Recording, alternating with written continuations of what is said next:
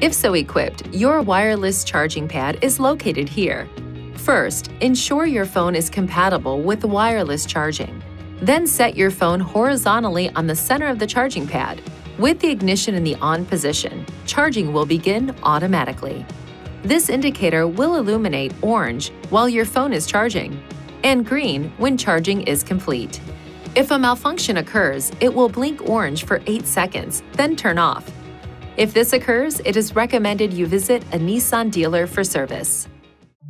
Please see your owner's manual for important safety information, system limitations, and additional operating and feature information.